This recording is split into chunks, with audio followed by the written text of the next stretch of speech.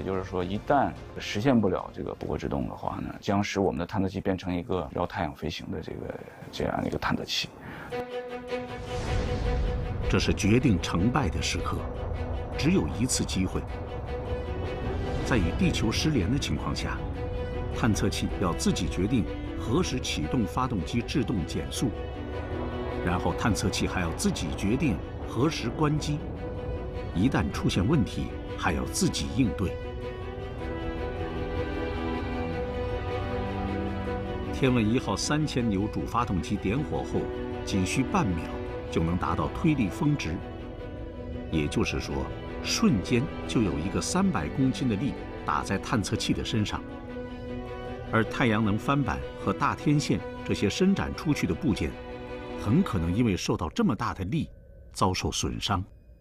这类大部件在点火的那一瞬间，它会有个冲力，我要把我的太阳翼驱动到我一个垂直的状态，就是减少冲击的时候对它一些脆弱部位的一个冲击。那像定向天线呢，我们是会把它低到一个位置。为发动机提供燃料的是环绕器上的4个燃料储罐，每个罐有570升。起飞前总共加注了2479公斤燃料。19点52分，主发动机点火。安装在太阳翼和天线根部的2个摄像头，记录下来了制动产生的晃动。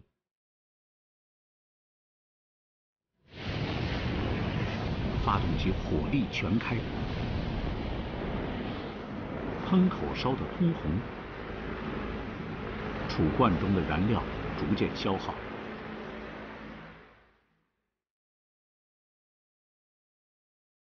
夕阳下，喀什升空站4个35米天线齐刷刷地指向天空，焦急地等待着2亿公里外天问1号的消息。这里接收到的信号会第一时间传到北京航天飞控中心。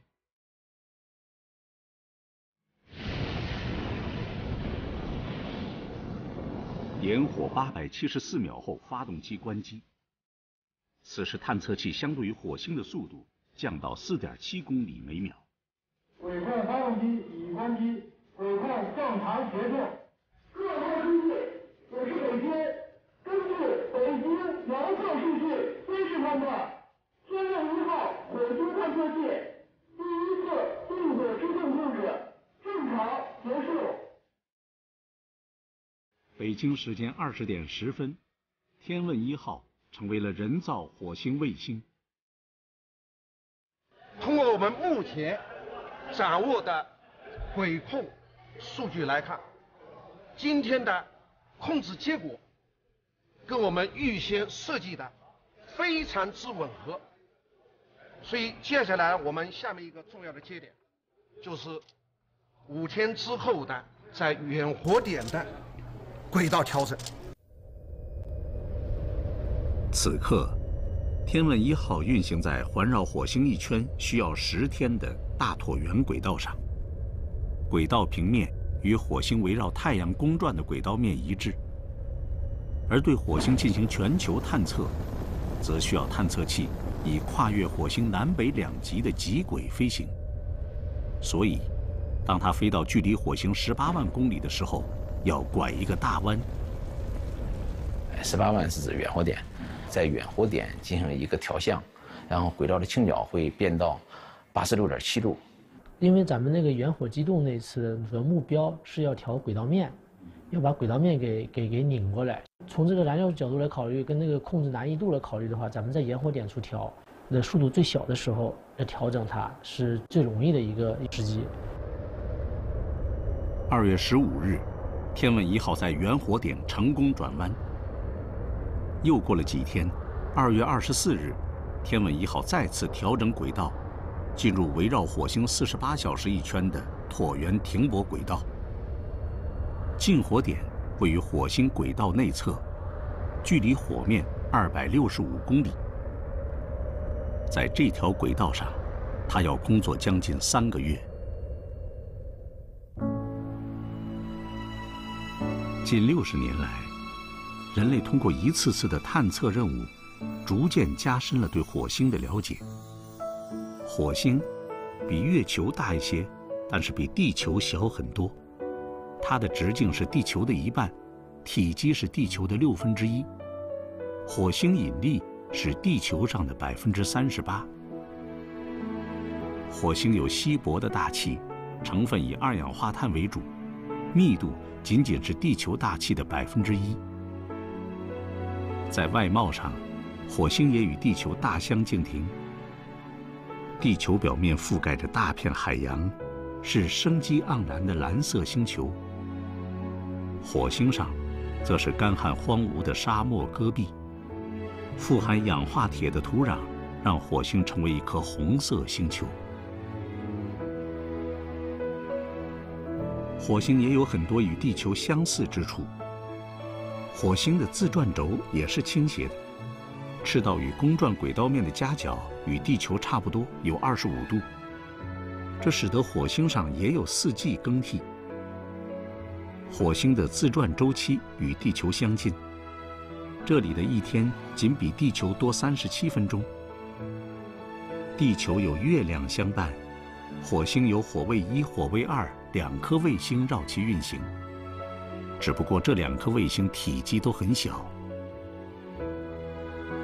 火星和地球一样，有着多种多样的地形，而且各种地貌特征都比地球上的同类结构大上好几号。这是整个太阳系最高的山峰奥林波斯山，形状如同一个巨大的盾牌。其底部直径达600公里，所占面积比中国湖南省还要大，高度超过27公里，是珠穆朗玛峰的3倍多。火星上有太阳系中最长的峡谷——水手大峡谷，长度超过4500公里，相当于从我国东北的佳木斯到新疆喀什。而峡谷往下深约8公里，它是从空中看火星最容易识别的地方。火星的南北半球有明显的自然分界，赤道上雄踞着塔尔西斯高原和水手谷，隔开了地貌截然不同的南北2个半球。北半球是广阔的平缓低地，它的面积是亚洲、欧洲和大洋洲面积的总和。南半球则是遍布撞击坑的高地。火星北极比南极低了大约6000米。火星是怎么形成的？这要从46亿年前太阳系形成初期说起。科学家推测，太阳形成后的1亿年中，形成太阳的剩余物质以星云样态，形成一个围绕太阳的巨大圆盘。圆盘中的物质颗粒逐渐汇聚吸积，形成了行星。行星体积越大，所富含的能量就越高。行星的内部越往核心处，压力越大，温度越高。物质在这里是炙热的流体，并且随着它们的流动，产生了包裹在行星周围的磁场。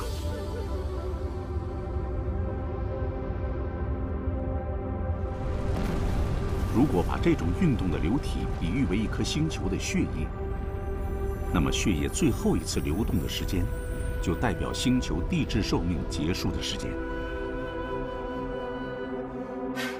地球至今依然有火山活动，而火星则在2亿年前停止了火山活动，成为一颗濒临死亡的星球。主要的原因呢，它是冷却了。火星比地球这个体积要小很多，就像一个烤红薯的话，这前期这芯儿很热的，这个大一点的红薯可能里边凉的就慢一些啊，这个小的就凉的快一些。当星球内部的岩浆流体冷却凝固后，星球周围全球性的磁场随即消失。磁场相当于为星球戴上一层无形的保护罩，它可以抵御太阳风的带电粒子。当太阳风以每秒800公里的速度袭来，它会被磁场控制，并顺着磁力线移动并偏离方向，或者随着磁力线砸向星球的两极，形成美丽的极光。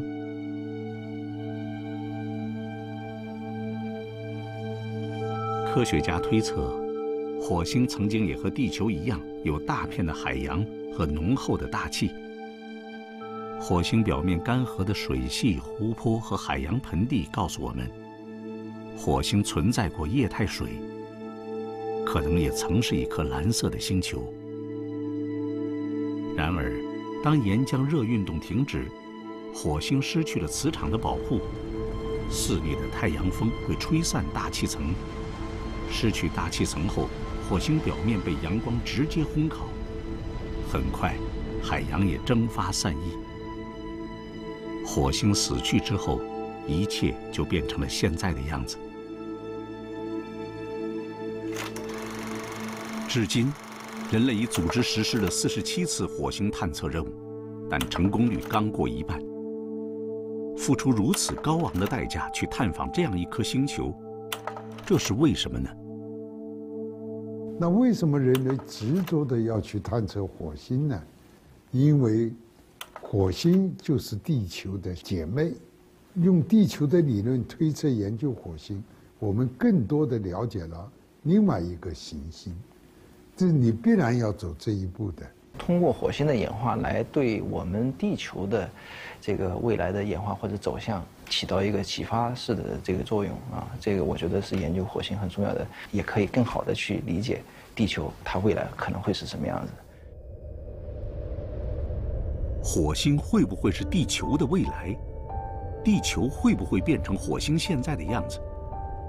从太空视角俯瞰地球，人类本身就是一个命运共同体。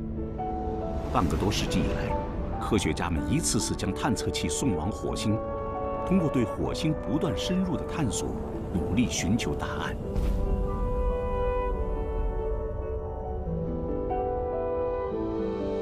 如今，中华民族完成了从站起来、富起来到强起来的历史转变，在世界舞台上具有重要地位。中国的科学研究也已经承担起人类社会对于浩瀚太空的探索责任。与此前各国历次火星探测不同的是，中国首次火星探测是一次完成绕着巡3个步骤，这是全球首次实现将这3大步骤集合在一次完成，难度可想而知。既然要着陆火星，就要先选一块地方。对于火星来说，中国的探测器还从来没有来过。选择着陆点，实际上它受限于2个约束，一个是科学目标的一个约束，第二个呢就是工程的约束。你比如说，着陆区的光照、通信条件，还有一个着陆的高程、着陆面的坡度，你是不是平坦？天问1号抵达火星的时候，火星北半球正好处于春夏之交，太阳逐渐直射在火星北回归线附近。火星车需要依靠太阳能发电，太阳照射角度越高，发电条件越好。其实，科学探索的目标一定要建立在技术可以实现的基础上，首先要保证降落的安全性，所以着陆点附近地势平坦是一个很重要的前提。就是我们看火星的北半球，基本上是很平坦，除了有一个火山的高原，别的地方都是比较平坦的。平坦的东西，那就是说它过去会不会是一个沉积的一个盆地？如果是沉积的盆地的话，那就很可能是有水呀。这么大的水体，那可能就是海洋了。说这是一个遐想，而且正在不断的在找证据来证明，可能北半球就是一个沉积的一个海洋。从科学探测的角度，我们希望这个地方从科学信息获取方面更为丰富。我们最后呢，选择的这个地方叫做乌托邦平原，它在南部。乌托邦平原是火星上最大的平原，直径3200公里，面积约800万平方公里。19世纪意大利天文学家斯基帕雷利为其命名。2016年，美国国家航空航天局曾报告称，在乌托邦平原发现了大量地下水冰。因为中国是没有真正实现火星探测的，就在此之前。我们现在的技术路径就是行人环绕之后，我们会对我们要落的地方进行先期探测，能自己获得一手的数据。我们知道我们要落的这个区域大概是什么样子，有什么地形地貌啊，或者是说有无风沙呀，对我落这件事儿是否有很大的影响。在天问一号进入环绕火星的停泊轨道之后，每隔2天时间会飞到近火点，从北向南飞过预选着陆区上空。环绕器上的相机要对这里拍照。自从人类首次探测火星开始，拍照就是一项常规工作。每次火星探测器都会拍摄大量火星照片，而地球上的火星迷们总喜欢在照片上寻找与地球能够联系在一起的奇特事物。这一切都始于1976年维京1号探测器拍摄的一张照片。人们惊讶地发现，照片上火星表面出现了一张人脸，这就是著名的火星脸。这张脸看上去有眼睛、鼻子和嘴巴。火星上出现了人脸，一时间这一消息引发了无数猜想。有些人认为这张脸便是火星智能生命存在的确凿证据。业余天文爱好者纷纷猜测，它是火星人在遥远的过去建造的。尽管科学家指出，火星脸纯属地形和光影巧合的产物，但还是有很多人坚信，这是火星古代文明留下的作品，并且乐此不疲地在接下来几十年里，从火星探测器传回地球的照片中寻找新的证据，比如火星笑脸、火星蜥蜴，还有火星女郎。当人们在陌生世界中见到那些仿佛是我们生活中熟悉的事物时，总是乐于脑补出更加丰富多彩的信息。这似乎从另一个侧面反映出人类对于到火星上旅行，甚至去生活的向往。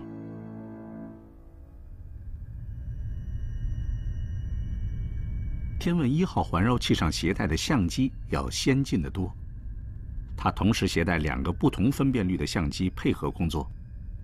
在拍摄距离相同的情况下，分辨率低的相机可以一次拍摄很大一片区域，而分辨率高的相机只能拍摄很小一片区域。分辨率和覆盖率是探测器拍照永恒的矛盾。天问1号携带的中分辨率相机负责快速获得大视野内的整体情况，高分辨率相机专注于拍摄某一小块想要重点观测区域的细节。高分相机对预选着陆点附近的火星表面扫描拍照，在265公里的高度，照片分辨率达到0.5米，成像能力居于世界先进水平。火星表面高分辨率照片可是一种稀缺资源。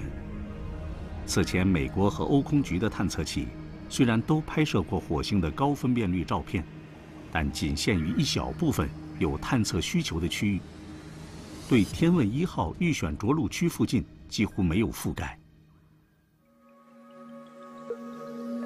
2021年2月28日，国家天文台深空探测地面应用系统运行控制中心里，大家焦急地等待天问1号传回来第一幅着陆区的高分辨率照片。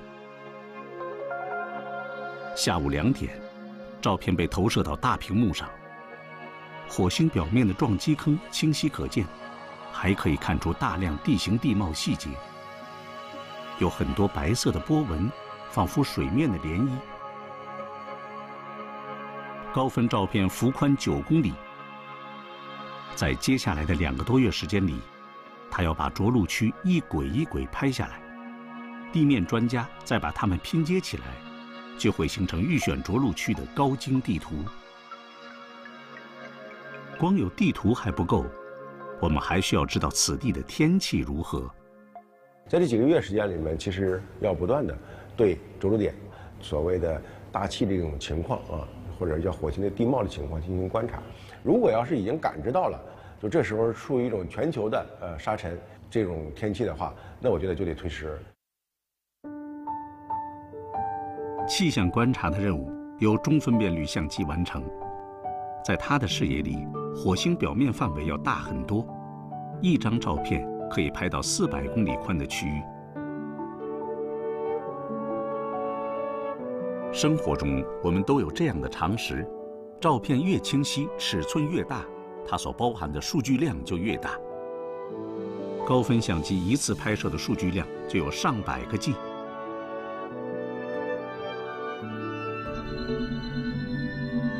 环绕器将数据压缩，打成一个个数据包，通过大天线发往地球。然而，天线的发射功率有限，信号穿越上亿公里来到地球会变得极其微弱。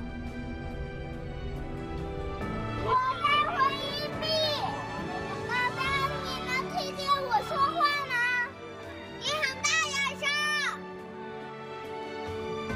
当你担心别人听不清你讲话的时候，会不自觉地放慢语速，慢慢说。火星探测器也是一样，为了能够让地面有效地接收数据，传输的码速率很低。当然，如果地面有接收能力超强的大天线，就另当别论了。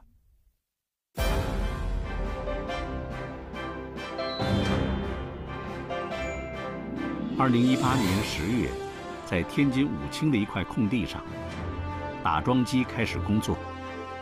105根直径1米的桩要打到地下65米深处。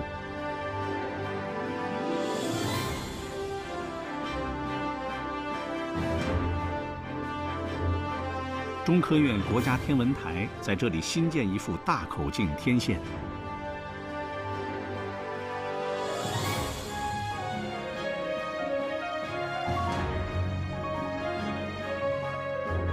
天线的基座上铺设了一圈钢轨，钢轨之上是轮轨式座架。天线的水平旋转就依靠它来实现。在座架上是一口直径70米的大锅。天线高72米，重约2700吨。主反射面由1328块高精度的面板组成。面积相当于9个篮球场大小。这个70米天线是目前亚洲来讲最大的一个天线，天线的性能非常好，原来超出我们原来的设计和指标，然后再加上我们的密云的2个，一个40米，一个50米，还有昆明的40米，这合成就达到103米的。就用我们现有的这个天线进行信号的主阵，然后来提高我们的接收能力。最远达到2.8亿公里的时候，我们还能实现4兆的这个输传码速率。2021年的春天里，中国北方出现了3次沙尘暴。虽然火星的大气十分稀薄，但是火星上的沙尘暴却比地球上的还要凶猛。突然爆发的沙尘暴会将火星表面的尘土扬起几10公里高。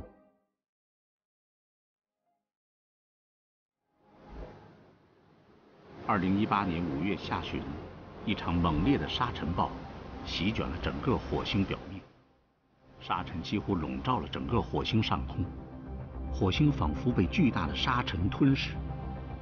在地球上，人类从没有看到过类似的现象。好在此刻，火星的乌托邦平原晴空万里。经过近3个月的持续观察，预选着陆区没有出现沙尘暴的迹象。对预选着陆区0.7米分辨率的高分成像也顺利完成。通过对着陆区影像图的观察，在计划落点周边发现了比较多的撞击坑。于是着陆点向西北方向做出了调整。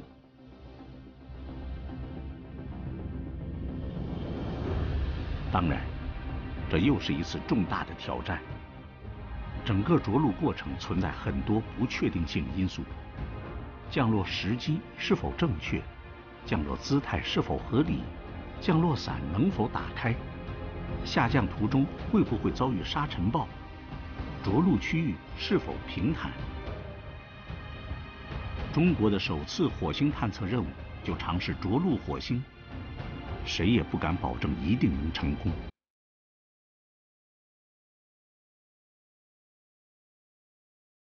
在此之前，全世界共有19个探测器进行过登陆火星的尝试，只有美国的探测器成功完成登陆火星。苏联和欧空局的几次尝试均以失败告终。2021年5月15日凌晨，北京航天飞控中心的控制室里，大家神情凝重。因为几个小时之后，天问1号探测器将实施环绕器与进入舱分离，进入舱飞入火星大气，并开启一段危险的旅程。根据遥测判断，着陆实施器进入准备模式。那将是令人窒息的9分钟。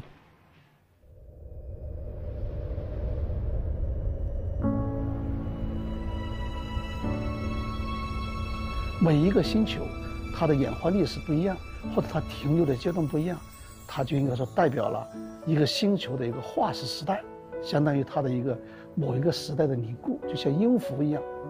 所以实际上探测不同的星球、不同的样本，能够更全面、更深入地研究一个太阳系的一个行星的演化的各种不同阶段和不同的历史，把这些所有的片段能够把它组合起来，就相当于一种完整的一个音乐，一首曲子。